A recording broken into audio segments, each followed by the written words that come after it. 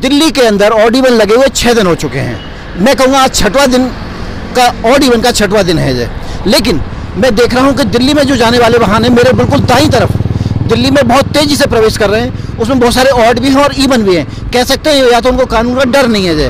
और मैं देख रहा हूँ मेरे बाईं तरफ जो वाहन दिल्ली से प्रवेश कर रहे हैं नोएडा की तरफ, उनमें भी ऑड और इवन दोनों ही हैं।